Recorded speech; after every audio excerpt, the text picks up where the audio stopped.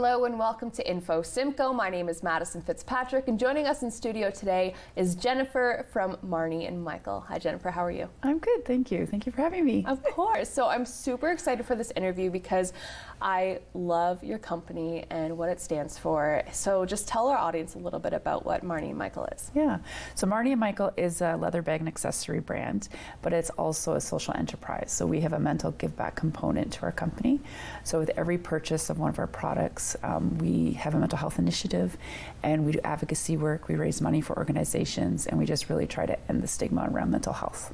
So you're the founder of the company. Why did you create this company, and what makes it so special to you? Well, I was always involved in art and design, so I was trained as a designer, and then I moved into the film industry. And then when I started to have children, everything kind of changed with that. But after I kind of took a break, I realized I wanted to get back to designing, and designing on a hands-on way.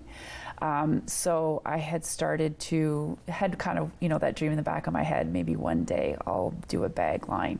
So I really put energy into it, and it took off. And in the meantime, I had always wanted to do something around mental health. I knew that this time as a business, it would have to be a social give back. So in some way, I wanted it to be around mental health. I ended up losing both of my parents during the development of the company, and I still didn't have a name for my company. And so I decided to name it in my parents' honor, Marnie and Michael. My mom was undiagnosed and untreated until she was in her early 50s with mental illness. So it's had a huge impact on my life, a huge impact on her life. And we just didn't have support. There wasn't awareness. I just really wanted in some way to kind of take our experience and pay it forward.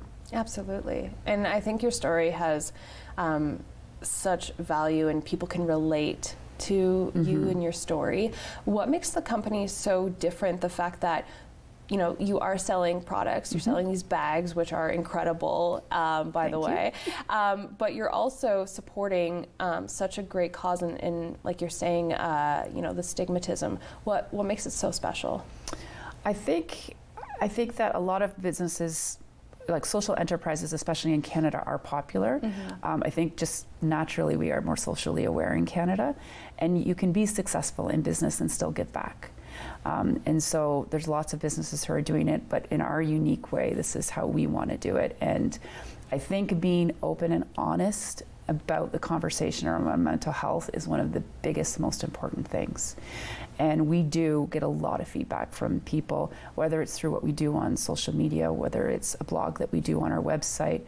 We also have self-published a mini memoir meets guided journal. And I don't go a week without somebody connecting and saying how much of an impact it's just to not feel alone. And that's the biggest thing, is that people just don't want to feel alone if they're going through this. Absolutely. And I think that your company also has a lot to offer as well, like not just on the fashion side, but like you said, you do have journals and things like that, like leather bound, and I think that's just incredible. Let's talk about the special event that you're having, your first annual event. So we called it the Spring Revival. So it's going to be happening annually in Barrie. We've attached it to Mental Health Week in Canada. So it's on Saturday, May 6th. We're doing a daytime event and an evening event. So during the daytime from 12 to 5, we have over 20 pop-up markets. We have Cool FM, Rock 95, and Barrie 360 there as, just have games for the kids and stuff like that. We have a free Mother's Day activities for the children. So we've got a Mother's Day card station, we've got a coloring station, we have free popcorn.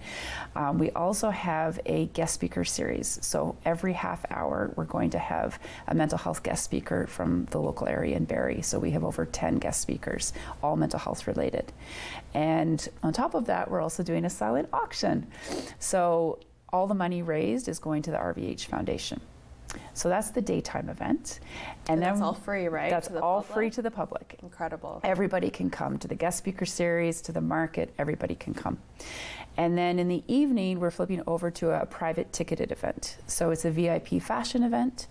And this is going to be where we have a little bit more fun, dress up a little bit. We have the Roost Winery involved with a welcome drink for everybody. We have a free gift for everyone. We have delicious charcuterie boards and food passed around all night long. We have a fashion event with over 10 apparel brands doing spring looks for fashion.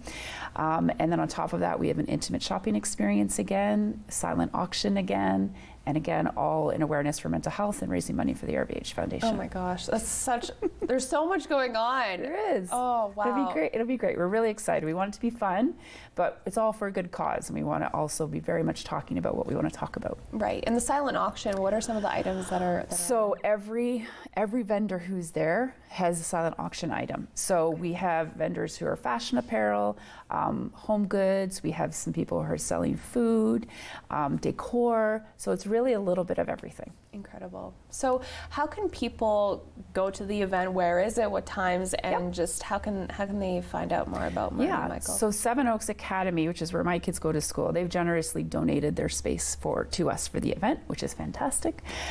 So they're located at 190 Cook Street. So it's Cook and Steele Street on the east end of Barrie. And we have lots of parking in the area. And then also all of our social media. So we're on Facebook, we're on Instagram, Marnie and Michael. Also, we have a special Instagram feed for the event, so Spring Revival. And our website, lots of information there. We have our own landing page, which I know you guys will be sharing with everyone. And where can people get tickets for the after hours? Through the website, they can get the tickets. We're about 50% sold, so still a few more weeks.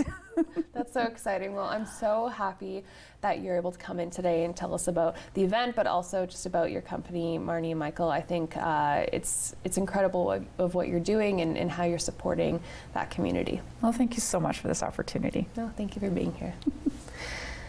Stay tuned for more Info Simcoe.